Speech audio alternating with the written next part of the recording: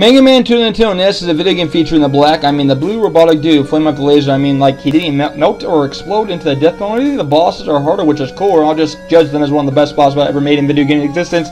Come on, threaten I'm wrong, plus fucking new school, give no offense to our Call of Duty slackers. I know you're mad because your mama didn't make you a homemade cup up your slinky muddy asshole. The game is certainly on budget of criticism. The gamers is the best in the game on the NES. I wouldn't say it's certainly the best. It's one of the best, so I'll say that. The game is pretty hard jumps. Some switching mechanics can throw you off in adjustable patterns. It makes it select that some others can imaginable experiences. The game may be a legendary space shooter to this day. It's still one of my favorite all-time NES classics. You should definitely check it out. And no doubt the way is different because it has mechanics like Sonic the Hedgehog fudge holes. This game gets a 10/10. Yet complaining yet? You have the Burrito Master.